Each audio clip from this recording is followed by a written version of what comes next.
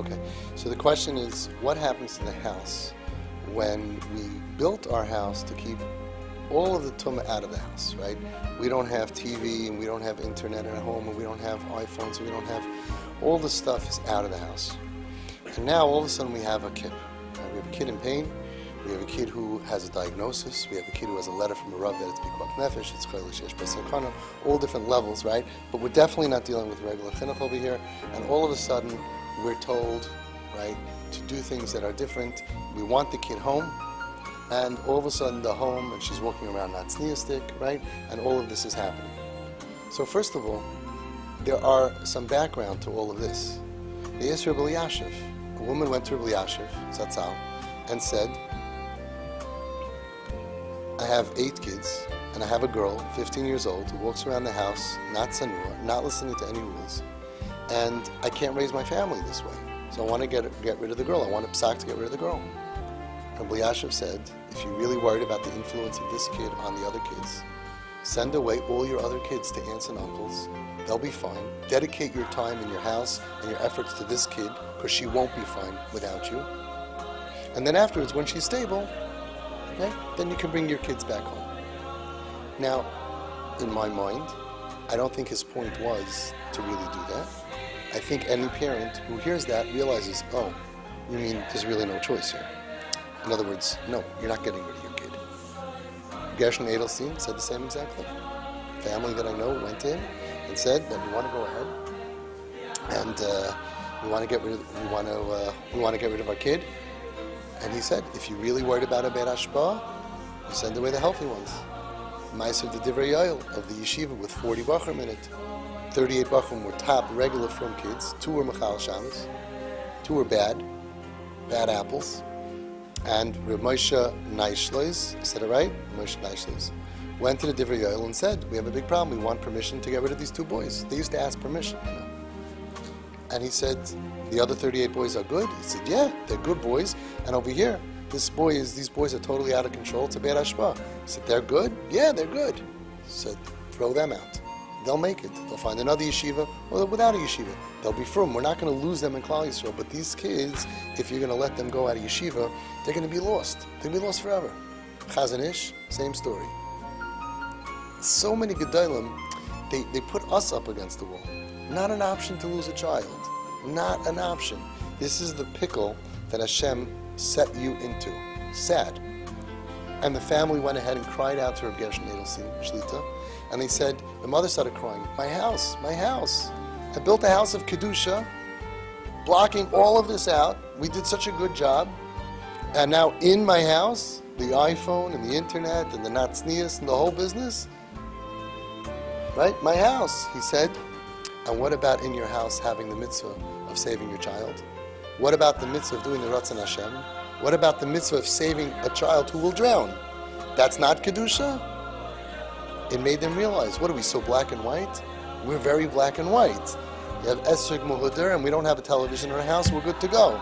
But what about, we're going to talk about losing a child, talking about losing a shevet. Most of these kids come back. And you're talking about more Avera, lessening the chance for them to come back. We're talking about kares. That's the Ratzon Hashem. You think Hashem says, wow, I love this house. Yeah, they used to have 9 kids, they only have 6. But the 6 are learning in Korea. The other 3 drug addicts on the street. I got a call a couple of years ago from a family from a certain community, I don't want to say where, and they told me, we just got off the phone with Shmuel Kamenetsky. He said, call Avi Fishoff. So I said, okay, what's going on? He goes, well, we called up Shmuel, we want a psak, we have 8 kids. I don't know what's with these 8 kids. Maybe that's a bad number. Zugat, I don't know. We have 8 kids, and we have 1 kid, and he's 16 years old, and we want to throw him out of the house. We called up Shmuel for a psak. He said, we should call you, and we said, we don't want to call advice. We're not asking, we're past advice. We want a psak. Can you give us a psak? He said, call Avi Fishoff, so we're calling you. I said, I'm so sorry to hear this. It's very painful. I said, what are his crimes against humanity? He said, he's in yeshiva, he's frum, he's a good kid, nice boy. He has a chup, he likes tight pants, and he listens to Goyish music. That was you in the beginning? You were the ones who called me? No, I don't think so. And it was everybody in the beginning, right? Okay, everybody went through that stage. Anyway, so they don't want advice. They want a psak. Did he do enough to do kares? In other words, we know, and I told him, said, you realize that if you throw him out of your house, which is what you want, then for sure he's going to be Michal Shabbos, and for sure he's going to be a drug addict, and you're losing his future. And they said, we understand that, but we have 7 other kids at home. And if we're going to let this behavior continue, then all of our kids are going to be listening to Geisha music, have a chup, and have tight pants. It's a bad ashpa on the other kids. So you understand that if you don't know what chinuch is, and you're in this, like, you think that that's a problem. You think that if you allow one thing, all your kids want to be bad. You think that all kids are para other. It comes from a mentality. All kids are bad.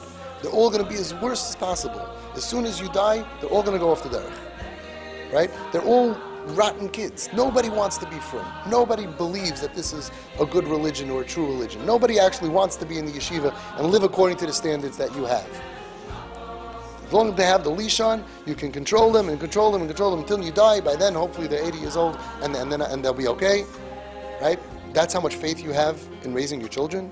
That's the way the Gedolim raise their children, by controlling and forcing them and being worried that they're going to go off and what's going to be. I had a Satmar guy that told me he has like 10 sons, and finally he said, you know what, I am willing to accept my son who shaves. I'm even willing to hug him, not in front of my other boys.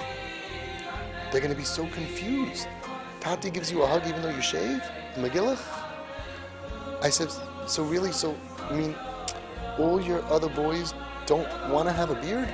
They didn't buy into this whole Satmar thing? They all want to be Litvaks? By your Levaya, they're going to be handing around shavers? They're only not shaving because Tati's not going to hug you? Nobody believes in your lifestyle? Like, what are you saying? You raised your kids to be happy, to be like you. Why would you even be concerned about that? You know how many families there are that one kid's a little bit more modern and the next one is super yeshivish? Why do you think everyone is going to be modern? Everything? And I told them, first of all, I disagree with your whole mahalach. I don't think that if one kid is allowed to be a certain way, that the next one who's smarter, or the next one who's more matzliach, or the next one who's more chashuv, or the next one who's just turned on more to Yiddishkeit, it's not going to happen. I said, but I have a question for you. What home do you think Hashem wants more? A home with 7 yeshivish kids and 1 drug addict because you did kares? Or a home with 8 kids who have tight pants, chups, and listen to Geisha music? I don't agree with you that that's going to happen. But even according to you, that you're worried that the hashpah is going to be that every single person is going to go down the tubes. So you really think Hashem wants to lose a shavit in Klal Yisrael? He wants you to lose your child? I said, besides the fact, do you realize that if we did kares on everybody 30 years ago who had a chup, tight pants, and listened to Geisha music, do you realize there would be almost no Rosh Hashivas today? Do you realize that 1970, 1980, what we looked like?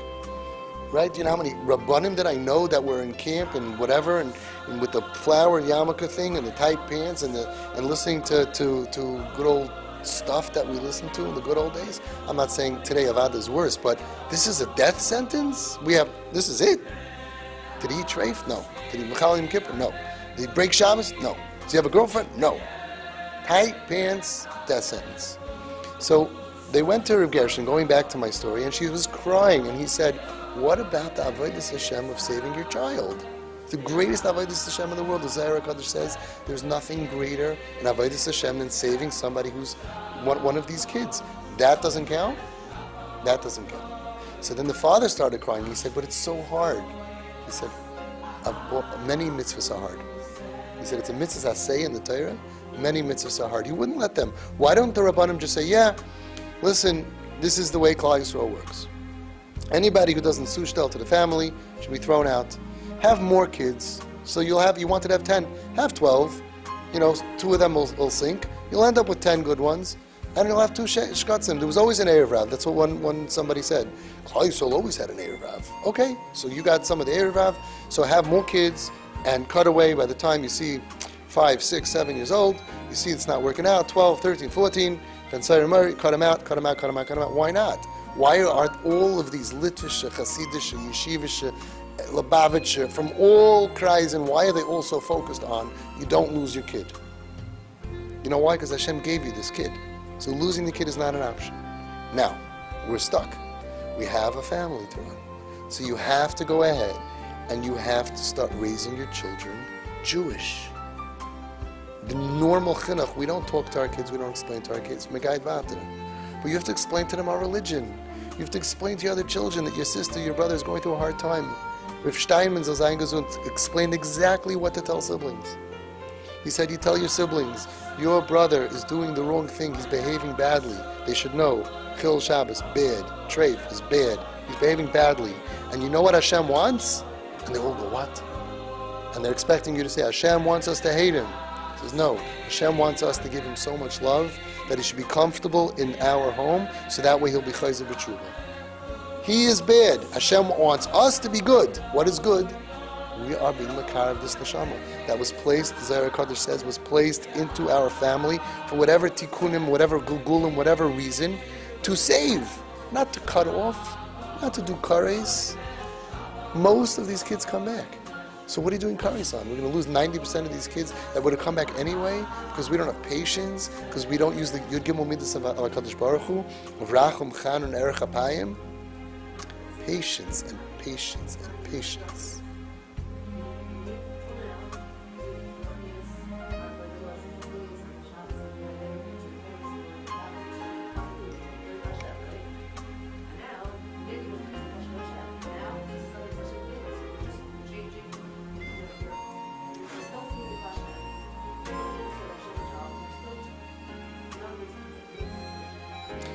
Exactly. Now, but the other kids need to be taught. Yes, we're doing this because we have to save. We don't give up on you. Now, there's a few statistics I want to throw at you. Statistic number one, the families that fight with their kids, other kids suffer terribly, and there's a lot of trauma. And I'm not saying it myself. There was an article written up in a magazine that quoted some of the top 10 people working with this. You have no idea the damage done to those other kids that you're trying to save by fighting with this kid. By the way, you can't delete them. Everyone says, like, be makarev, or it'll be better to get rid of them. They don't delete. They come home, homeless, they break into the house, there's constantly cops coming, and it could be a year or two of a war zone. Those of you who went through it know what I'm talking about. A war zone, because you're worried about the other kids. It's much healthier to have 10 happy kids at a Shabbos table with one who's in their underwear, happy, and everyone's happy. They will realize this kid is Nebuch Kuku, and we're, Baruch Hashem, normal. And I'm saying this because we have over 1,800 siblings. I'm saying we have 1,800 in this process. The people who are saying, oh, this is terrible for the other kids, show me data. Show me data. Show me which kids. How come we have families coming in? Last night we had a family, parents of 12, said all their kids steiged from it. By and large, when we work with the kids, with the skip groups, you're right here. How many other kids do you have? A bunch of other kids in them?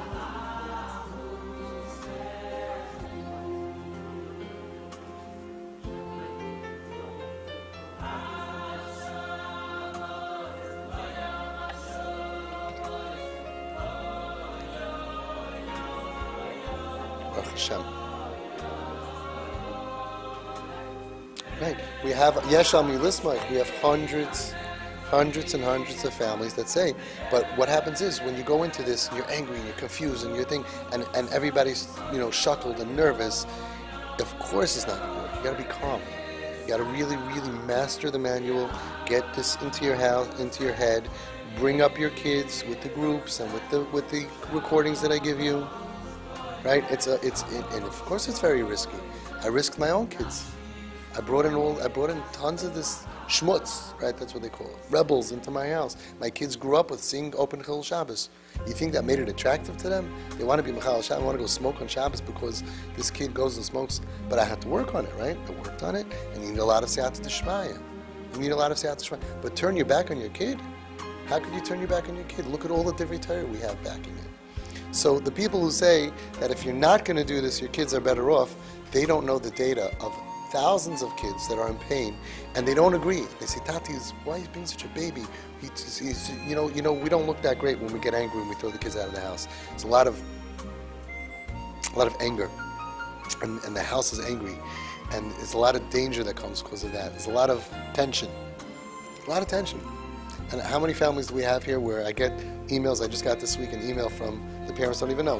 One of the married sisters, you change the whole atmosphere of the family.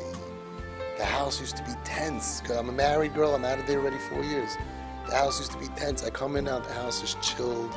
My parents are happy to see us. They're hugging us. They're nice. They're understanding. They're actually, you could do much more chinuch when you're understanding and close to your kids. When you're angry all the time, and firing, mommy's crying all the time, and daddy's angry all the time and storming away. The process of alienating kids is a long process.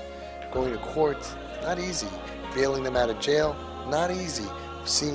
Hearing stuff every day, another agmas nefesh. He's here, he's there, he's draying around. This girl, this boy, this apartment and that apartment. It's a very, very painful process. So it's not like, ooh, do this thing that's so difficult, or you're on easy street. It's very, very painful. So we do it because it's right. We do it because Baruch Hashem, our track record is much better than the other guy, whoever that guy is. And we do it because it's the best thing for your other children. But it's like any training process. It can either kill you or it can raise you. They can fall apart from it, or you can train them. You can train them, you can train them. I'm amazed at our skips. I really am. I'm amazed at how siblings have told me from the beginning, I steiged, I got firmer, I got more emunah. Some of them get more into emunah, some of them get more, and they see a beautiful thing. Do you know what a chilul Hashem it is to your other children when they see what's called and known as the dark side of Yiddishkeit? You know what the dark side of Yiddishkeit is? The part that says that if you don't conform, I cut you out, I throw you out, I can't look at you. All of that stuff. The kids on the street call it the dark side. Yeah, they walk around, Chassidus is beautiful. Chassidus? If you're not like them, even if you're Litvish, they cut you out of the will. That's a dark side. They don't talk to you about that. That's what the Baal Shem Tov meant. That's what he meant. So the other kids who are baked in a home where they see the dark side of Yiddishkeit and the trauma, and we don't always get it right, and then we get angry for no reason, and then we're crying over the wrong thing, and the other kids, meanwhile, you know what the statistics are of the kids who were thrown out of home? That their brothers and sisters are out there behind the parents' back because the parents said, you better not do it, and they're meeting with their brother and their sister behind the scenes. That's horrible chinuch. It's a chilul Hashem. We're showing them that we follow in the Baal Shem Tov's path. Why do we have to second guess it? Baal Shem Tov said, Lehoy v'osim b'yoser. Chazon Ish said, Yinasu l'mashchem ha'voisis ha'hava. Show me one place that said that you shouldn't do it. So you're worried about your other kids, that you're going to follow the Ratzon Hashem, that it's going to be, right, you're going to follow the Baal Shem Tov said to do, and all the different Torah, that it's going to be bad on your other kids. So instead, what do you want to do? What no Torah source ever said to do, to be merachik the kids, lose a shavit, do kares, and you think that's going to impress God, and you're going to have a lot of siyata d'shmaya in your other kids? Now, the last thing I want to say is, I didn't knock on your door and tell you to come here. You did your research, you went to your Rav, you went to your Das Torah, your Das Torah said this is what you need to do, so we don't have to review every single time, but. You need siyata d'shmaya, yes. Whatever you're going to do, you need siyata d'shmaya. You need tremendous siyata d'shmaya. But you need to raise your kids up. There's a Hasidic boy that spoke for over an hour as a sibling, and he was extremely Hasidic, very frum, didn't look at a mirror even the day when he went to buy the bekisher for his wedding. He wouldn't look in the mirror. Very Hasidic. And he was very close to his daughter, to his sister. And when his sister went off the derech, Imamish ripped him apart. And he went to the Kal of Rebbe's Zayin Gezind. And he went and he got Hadrucha from Rebbe's. And he spoke, listen to his speech. Nobody said Richuk. The Kal of Rebbe said you should grab her and hug her. You should talk about the Alta Gittatzaten when you used to be friends. No Misse, Zugnish Kamisse. So why do we think that the Rebbe's advice is going to hurt the chinuch of the other children? And whose advice is the other advice from? Which Rebbe is saying that you should teach your kids that this is bad and this is not in our house. I want to meet that Rebbe. And if you have that Rebbe and it's your Rebbe, by all means, I'm no issue. But your Rebbe who sent you here, or your Das Torah, says no. We have to be Mekarev. So if you feel that you're doing the right thing, if you feel that you're following your Das Torah, if you feel you're following the Chazon Ish, because he said exactly what to do, and all the Gedolim, why shouldn't you be Zeicha to Siyata D'Shmaya? Is it risky? 100% it's risky. You know what's worse? When you have an enemy living at home. When you have an enemy living at home, they will poison all your kids. They will molest them sometimes. They will leave out their porn magazines for them sometimes. They will do because they feel so hated and so resentful. I'm the problem. We know most of these kids were hurt, and they're good. and everybody hates me because I can't function properly, I'll show you. Live with an enemy in your house. You tell me how that feels after 6 months. Again, you can't delete them. Having a friend, they watch your other kids. When they have a television, they will tell the other kids, no, you can't watch this. Right? You're shaking your heads, 100%. They'll protect, they'll want your other kids to be matzliach. They don't want the other kids to be like them. When you're fighting with them, they want all the kids to be like them. When you are doing TP on these kids, they do not want their siblings to be, how could I say such a thing? Because we have 1,800 siblings. We have 300 families who will nod their head, just like you're nodding and you're nodding. They will nod their heads and say, yeah, that's 100% true. They don't want their brothers and sisters to be dropouts and failures and drop out of school. That's not what they want. When they are at peace and at home and loved and not hated and hurt in the name of Torah, they're not anti. Where are all our atheists? How many atheists that are no longer atheists after a couple of years? You're here, right? Okay? Mamish, what did you do? Which program? Which Eshet Torah? Which Ar Sameach program? Right? It's nice to have people in the crowd, right? Who actually can vouch for this. It's amazing. On its own, a guy who's the most brilliant kid, genius of a genius of a genius, valedictorian, right? In top yeshivas, brilliant boy, and he has all the books, not a kid who says I'm an atheist, books and Satan, books on Satan and all craziness stuff, and now from not interested.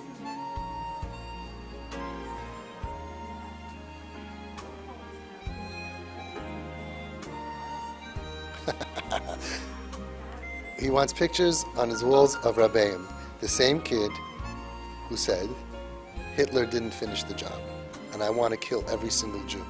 I want to light myself on fire in Times Square so there'll be one less effing Jew, quote, end quote. And now he's saying, how come we don't have pictures of Rabbeim? What did you do? What Kirov? Nothing. You're a mommy. You loved him. You loved him to death. You loved him to life. Right? And he wants pictures of Rabbeim, who he said, all those Rabbeim are molesters. How many of these kids say that? And now, it's a few years later, he went through a lot, he did TP, and the result is unbelievable. Unbelievable. No rehab, we didn't throw him in Utah, and we didn't send him away to live with the Goyim. We don't need Mormons to be Makar of our kids. We do it ourselves.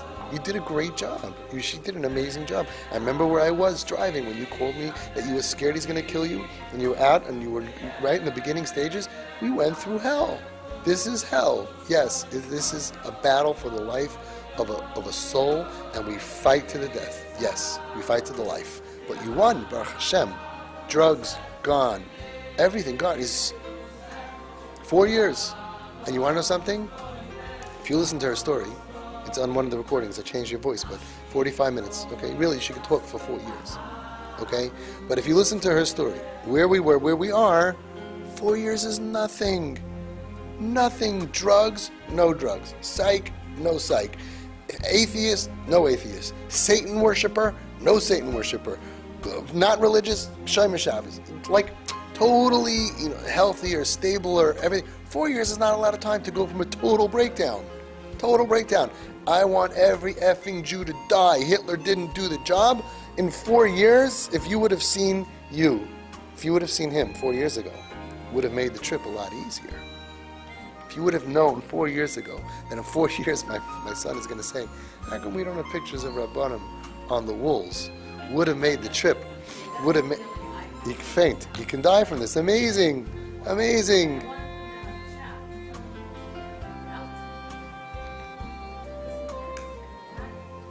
Well, everybody thinks that, when you go through it in the beginning, it's so challenging. Everybody thinks like, oh, that was 1, that was 2.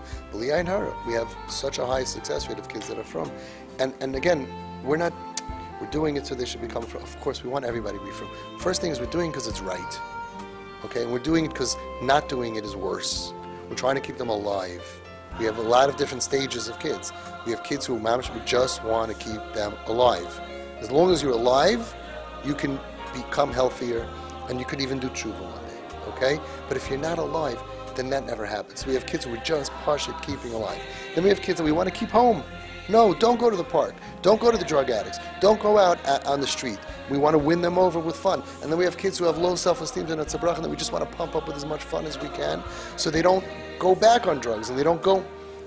And then, yes, it happens to be that a beautiful side effect of being the ones to be there for your kid is that, why wouldn't they be from?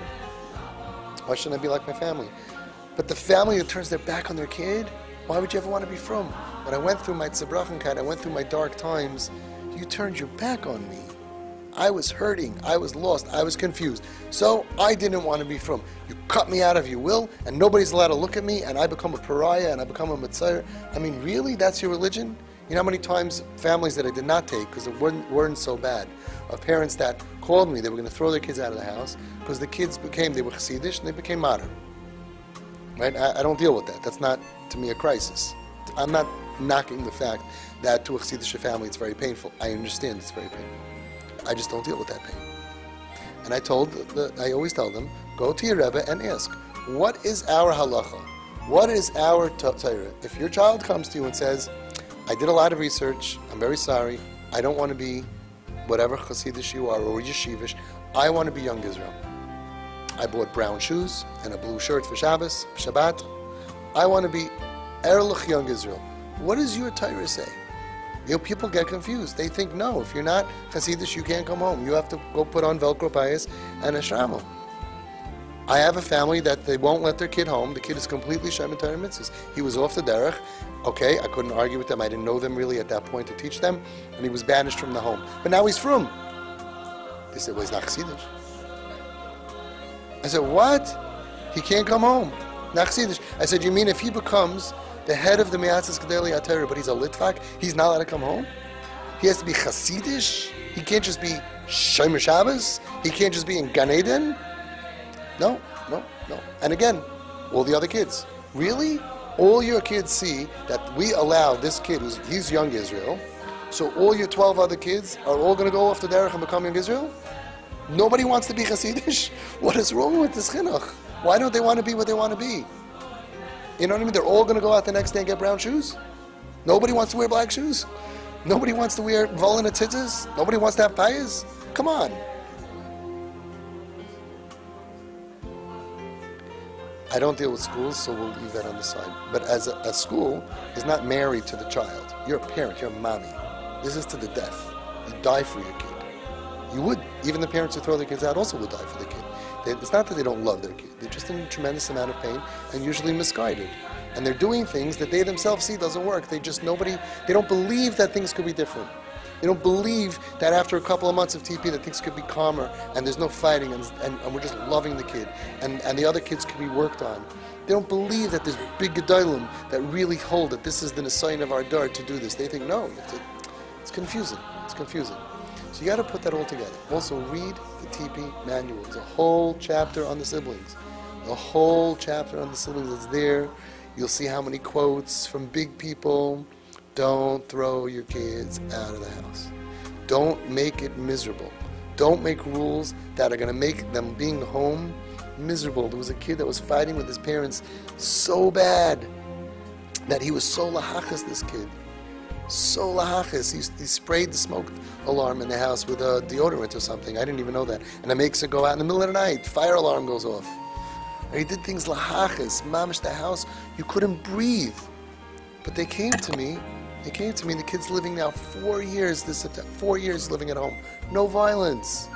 Stop it. The kids are not like that. They're reacting to the way the parents are treating them. And they're treating them either in the name of chinuch, or the name of Torah, the name of Hashem, or the name of therapy. And if you're doing it in the name of Torah, I can understand. But, come on, I'll send you to some other rabbanim who have a way of Torah that does not make your house a war zone. You're not in Lebanon or Gaza. Why go down that road? But in the name of therapy, the name of why? I mean, just what is happening over here? So study the sibling chapter, and really the most important thing is when you're happy and you're calm, and you feel like you understand, and you have a shita, and you believe in it, and your Rav says this is what Hashem wants from you. It transfers over to the children. The Nabuch, we have one kid that fell off the boat. We have one kid that's very shvach. and I love all of you, and I'm with you. Imay and Naichi B'tzara, Imay and Imay. Right? Mommy's with you, and Avi also B'tzara. I'm with you, and life's complicated, and mevarf nishmit kinder. Right? Reb Shlomo Miller was here. He said Hashem doesn't throw us out of His home, and we don't throw our kids out of our home. Mevarf nishmit kinder. Okay? Now, so that means that really everybody unanimously says you're not allowed to throw the kid out. So then, how do you keep on escalating the situation? Well, you can't dress like this, and you can't go here, and you can't. You make Gehenna in your house. We have calm in our house. That's the idea. Calm. And treat your other kids like I've explained to you. And Be'ezus Hashem, by next year, you're going to be already cruising, flying at a calm altitude without the turbulence. Be'ezus Hashem.